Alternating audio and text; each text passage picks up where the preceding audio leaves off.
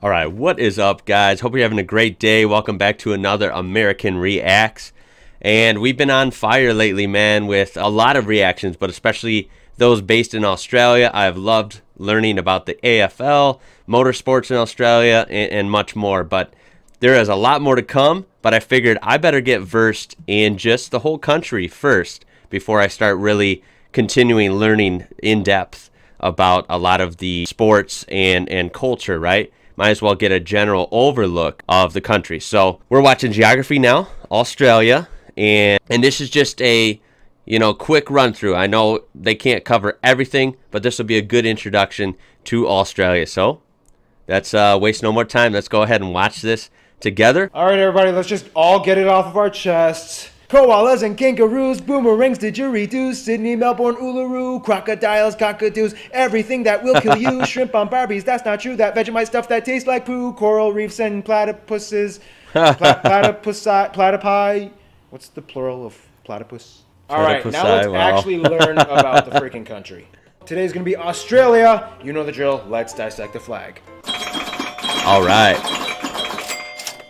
There it is. The Australian flag has a blue field with a Union Jack on the upper hoist corner to represent that it was a former colony and a current Commonwealth of the United Kingdom, with a large star under it representing the Commonwealth, and the 5 stars on the right, the Alpha, Beta, Gamma, Delta, Epsilon, Crucis, to the right representing the Southern Cross constellation. All right, awesome. That was fun. Now let's discuss about the borders. Now, obviously, as an island nation, or rather large one, but still an island, Australia doesn't have any borders with any other nations, but that doesn't mean that Australia doesn't have some rather... Australia is unique in that it's the only country that's also a continent. Am I correct? Tell me if I'm wrong down below. It's so big, it's a continent, but it's also a country. And an island. The country divides itself up in a rather intriguing way. Like the US, Australia has states, not provinces. There is a difference. 6 of them, and each one kind of has their own little flair and quirks, like Tasmania, known for being crazy. Where things get a little interesting, though, are the territories. Australia has 3 domestic internal territories and 6 overseas territories. Technically 7 if you include the Australian Antarctic Territory, even though the Antarctic Treaty kind of bans anybody from claiming Antarctic soil as their own, which we will find out in future episodes that a lot of countries do a wonderful job at ignoring. The 3 internal territories are Northern Territory, Capital Territory, which is basically just the capital city of Canberra and some extra space around it, and the confusing little tyke Jervis Bay Territory. Jervis Bay was bought and developed to give the inland capital Canberra access to the sea, and eventually Jervis Bay split from the capital. However, it's still counted as part of the capital in elections. It's a little confusing, even though it really doesn't have much going for it, except for a small Navy base and beaches that it kind of took from other neighboring towns. The most dramatic border area, though, would have to be the middle of Australia. For years, this slab of land didn't exactly quite know how to distinguish itself and has gone through 4 transitions in the past century. First, it was all South Australia, which didn't quite make sense because parts of it touched the northern parts of Australia, so it split into 2, 1 state and 1 territory. Then for 4 years, it became South Australia and 2 territories, the new one being called Central Australian Territory. Then finally it changed its mind and went back to being Northern Territory. Central Australia is kind of like your girlfriend at a restaurant. What do you want? What do you want? It's not that simple! Finally, we reached the overseas territories. Although Australia has over 8,000 islands under its sovereignty, 6 of these islands operate as distinct territories, some of which sustain themselves with permanent populations. They are Ashmore and Cartier, the Cocos or Keelings Islands, Coral Sea Islands, the Heard and McDonald Islands, and the popular holiday spot, Norfolk Island, and the... Now, this is one of the most interesting things learning about any country is all the islands involved because, on the map, even on Google Earth, exploring around, unless you're hella zoomed in, you just don't see a lot of these islands. So, wow, 8,000 islands around there that they have. That's very interesting, right? And it's so cool and kind of mind-blowing to think that there's all these little islands that are just there or that people might even live on, and it's just like in the middle of nowhere, truly, right? You're in the middle of the ocean. It's so bizarre because most of us live on big land masses. The pleasant Christmas Island that gets attacked by huge coconut crabs every year. Now, I've heard of Christmas Island. I don't know why or I don't know where, but that's cool. Christmas Island, and those are freaky looking. Ooh, look at their different colors. That one's red, that one's blue. Yikes. Finally, Australia is home to arguably the most micronations in the world. Places like the Principality of Wye, Rainbow Creek, the Empire of Atlantium, and more. These nations were developed by either small groups of people or a single person because they were doing things like protesting taxes and wanted to claim autonomy, or they were just kind of bored and decided to amuse themselves. But still, hey, nice. All right, now let's talk about the landscape, shall we? Big geography guy. I love physical geography. I'm excited to learn about this because I'm pretty sure Australia's got some amazing scenic geography. So okay, not all of Australia is a desert. Okay, only about 35%. Okay, so besides Antarctica, Australia is the driest continent on the planet, which explains why, yes, 85% of the population lives along the edges of the country within 50 kilometers of the coast. That's crazy. A lot of places, specifically, I have heard that before, that like almost everyone lives on the coast. When you have that big of a landmass, but yet everyone's on the edge, it's pretty weird. Totally the opposite in the United States.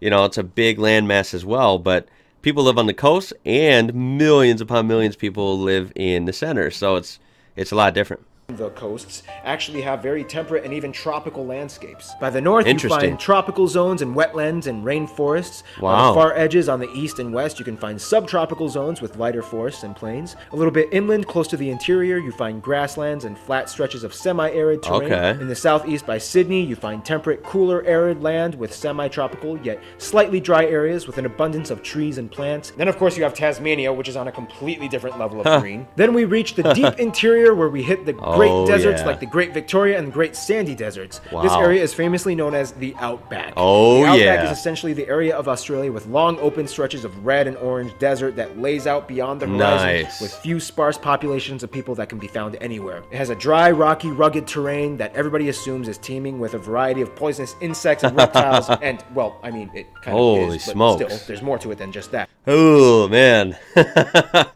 Boy, you know, it's funny as an American, I feel like, at least from my general knowledge, that our bugs and insects and arachnids are not quite on that level. And I mean, around where I am in the central U.S., we have a lot of spiders and stuff, but they're very small, right? Wooded spiders. We do have brown recluse, but it's not. I don't know. It's not as scary. I mean, they're not anything like that. I don't even know how I'd react. I'll be honest. I feel like some scary animals like that can make a man scream. Like, I mean, come on. I don't know. If you're not used to them anyway. I mean, seeing something like that on your wall, you got to picture that. That'd be freaky. Oh, and don't forget, like, people in Australia watching this, please comment down below your experience with animals and I guess, bugs, spiders, things like that. Is it as bad as outsiders think? Like, are these things you see a lot, or is it kind of overhyped? You don't see these things a lot, if ever. Are these things invading your homes? I would hope not. Tell me a little bit about your experience with some extreme animals and or, bugs, if you can. Hillier, that strange lake that is mysteriously naturally pink for some strange reason by powerful scientists. Now, if there's one thing that really bizarre Australia, it would have to be its world-renowned beaches and coasts. People flock from all over the world just to enjoy the beautiful Real quick, before we continue on, back to the Outback. The Outback is fascinating. Obviously, even as American, we know about the Outback. It's all over media around the world. I would assume it's very famous. And someone made an awesome comment literally today on my channel from a different video. And they were talking about how the Outback, just think of it as Death Valley, which is an extreme, crazy place here in the United States, in Eastern California. Think of Death Valley, but all the way going across the country to like New Jersey. And that was a great analogy because that is the Outback. The Outback is huge, whereas Death Valley is very small, but it's intense. I mean, it's like 125 degrees Fahrenheit there regularly. And to think how small it is and how extreme it is, and then think extreme on that level basically, but, way significantly bigger. Yeah, the Outback is nuts. Pristine atmosphere of a real authentic Australian beach. Just remember to put on your sunscreen though. Australians actually kind of have a joke where they can tell who the ignorant tourists are. It's usually the ones who think they'll be totally fine sitting out in the sun for more than 20 minutes. Skin cancer rates are actually exceptionally high in Australia, and the population has acknowledged the precautions that they need to take. Now, we all know that Australia is home to some of the most unique and curiously distinct animal species in the world, not found anywhere else. However, Australia is also known as the home of many feral species. Australia has over 50 invasive species that that were brought over to the land from areas mostly in Europe, and over the course of nearly 1.5 centuries have bred and spread like wildfire all over the country. Animals like the European rabbit, red fox, water buffaloes, goats, pigs, even camels, and worst of all, the famous cane toad. I did hear about that in my Saudi Arabia videos, that Australia actually exports camels to Saudi Arabia and countries surrounding that. So I thought that was pretty mind-blowing. I did not know that. Very interesting. They've all gone wild and have cost the Australian government billions of dollars in environmental damages and maintenance. Yeah, I don't really know how to transition into the demographics from this part, so here's demographics.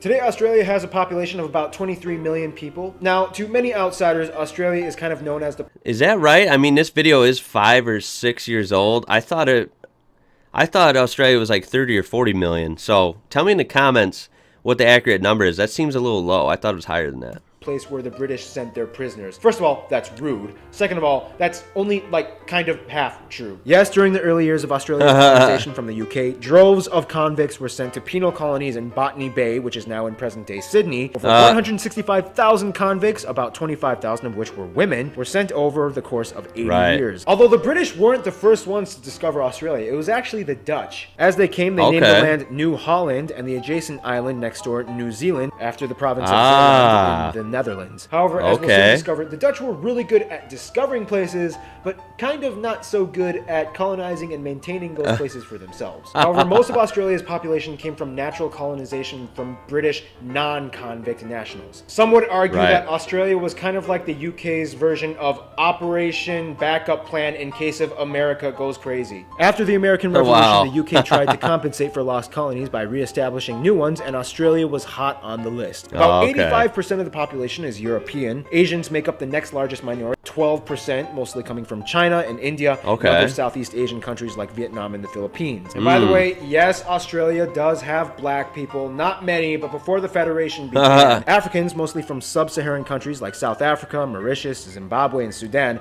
have historically resided in Australia. It wasn't until the 60s when African assistance programs allowed many Africans to study and eventually move to Australia. Today, they make up about 1% of the population. One demographic of people that commonly gets overlooked, though, would have to be the native Australians, commonly known as the Aborigines, which make up about 3% of the population. Which I have heard of those. Aborigines are a very unique and distinct people group that come from hundreds of different tribes, each with their own language and dialect, spread throughout the north, south, and central regions. Today, Aboriginal rights are a huge hot-button topic in Australian legislation, and about 22% of the land of northern Australia is Aboriginal-owned. In 2013, Aboriginal groups actually banded together and decided to kind of make their own little state called the Murruwarri Republic, independent from Australia. The Australian government, though, doesn't really recognize this claim and just kind of brushes it off with a meh, as long as you don't cause a civil war attitude. Well, as you can see, a lot of people have come to live in Australia, but now let's see how Australia interacts with the rest of the world. So that was interesting. Yeah, I didn't know anything. I just have heard of the Aborigines, but I didn't know anything about them. It's interesting to see all these independent kind of places within Australia. That's something I never knew about. Australia is, let's just put it very simply, a very popular country. If this was high school, Australia would be on the top of the social ladder, hands down. Everybody knows something about Australia. I would agree. As an American, even before I was into kind of geography and world cultures, even as a little kid, I don't know why, I just knew about Australia. I think it's very relevant here in America. It's seen as an awesome country that's obviously friendly with America, and a very popular vacation or tourist spot because it's so fascinating. And it's also in our media, in our movies, you know, our social media. It's very connected to the U.S., at least from my perspective. So I would argue that probably worldwide, a lot of people are fascinated with Australia. You know, it's a very famous country, if that makes sense. When it comes to friends, though, Australia not only goes for the cool kids, but also the strategic ones. Of course, Australia gets along with many of its Asian neighbor nations, specifically China and India, as large numbers of people from those nations live in Australia, and they do great business with them as well. Australia gets along pretty well with the islands of Oceania, except Fiji. In 2006, Australia refused to back up a military coup that overthrew the government in Fiji, and since then, things have been a little weird between the two countries. In terms of their best friends, though, of course, New Zealand would have to rank in the top level, and they are basically like siblings that share a very similar culture, language, and histories as former colonies. Whereas the UK also has a high priority on Australia's entourage, as they make up the largest demographic of people ethnically and as migrants in the country. But finally, we reach the USA. The USA and Australia kind of have a little crush on each other. Australia is always there to back up the US in times when allies are necessary, and the US, well, I mean, we Americans, we just love Australians. We love their accents. We love their culture. We love their accents. We love their spunky Australian attitude, and we love their sexy, sexy accents. Almost. Yeah, because before I started these reaction videos, I'm glad that I've been getting viewers and traction with these from Australia. It's awesome because I've always liked it. I've always known, I haven't known like details, so that's why I'm glad I'm learning more. But I've always known that they had like a cool car culture. I'm a car guy. I've known that they're, you know, big into similar things as us, but with their own flair. So they like beer, they like good food, they like having a good time, sports. These are very, you know, generic things I'm talking about, but yeah, it's a very easy transition, you know, learning about one, you know, for an Australian learning about America or vice versa. Yeah, I think naturally it's no wonder that people from either place like the other place. Any Australian that comes to the U.S. is immediately loved and welcome, even if they are slightly sociopathic. One sentence with that accent and we are smitten. We love you, Australia. Yeah, their accent is my favorite, for real. Everybody loves Australia. Stay tuned. Austria is coming up next. All right. Well, that's it. Funny story, quick story. In high school, I had a fascination with accents, and I tried so hard to learn an Australian accent. I even watched back then, this was early YouTube, like 2009-ish. There were some videos on how to do an Australian accent. No, I'm not going to display it for you guys. Maybe someday if we keep growing and maybe I hit like a sub goal or something, maybe I'll try talking Australian, but not right now. I'm embarrassed. I found it very hard. Like, it sounds so cool, but it's actually hard to do, at least for me as an American. So, but yeah, I remember I wanted to learn Australian accent so bad. Try and use it on a girl here or something, you know? So anyway, we'll take a quick look at the comments. I'll throw a thumbs up on there. We in Australia don't have an accent. It's other countries that do. Nice. Also, Canberra is pronounced Canberra. Okay. Which I have heard Canberra. So yeah, Canberra, and Melbourne is said as Melbourne. So the American in me would have said Melbourne at first, but it is Melbourne. So Melbourne and Canberra. There we go. All right. I'm already getting better. Mate, this cracks me up. I'm an Aussie, and the part about the accents was hilarious. Awesome. Someone said they love Australia and they love Vegemite. There you go. That's on my bucket list. I've not tried Vegemite. I would like to try it. Please tell me in the comments how I should try it. Just like a Vegemite sandwich or what? Please let me know. I do want to try it on video. Okay, this one's good here. It says nobody, and then it says Australian uncles say I would have been playing first grade footy if I didn't do me knee. This one I like because now I get this. 2 weeks ago I wouldn't have understood this, but now I know what footy is referring to, so that's awesome. New Zealand is to Australia as Canada is to the US. That seems accurate, for sure. Australia and New Zealand, totally partners, right next to each other, totally get along. That's how Canada is to the US. I've been to Canada. Yeah, Canada feels pretty much like the US. It was very cool there. I was totally welcome. Obviously, it is not that much different, but it does have its own flair, and they do things a little differently. But yeah, they're very similar, very friendly, of course. But that's going to be it, guys. Tell me what you thought about that down below, and keep giving me your suggestions. I'm getting flooded with awesome knowledge, video ideas, and requests, so thank you for that. Keep them going. Now, I wanted to get this out of the way, the Geography Now Australia, so I get a little bit of basic, just all-in-one overview of the country, and I liked it. It's a fascinating country. I'm glad to be connecting with you guys across the world, and especially in Australia. And believe me, there's a lot of awesome videos coming up from around the world, including tons of Australia ones right now. The Australia videos are hot, and I'm going to keep them coming. I love doing them. They're a blast. So with that being said, guys, if you want to help me out, throw a thumbs up on this video. I would greatly appreciate it. Subscribe for more things like this. And of course, my name is Ian. You're watching IWrocker. Thank you again. We'll catch you later.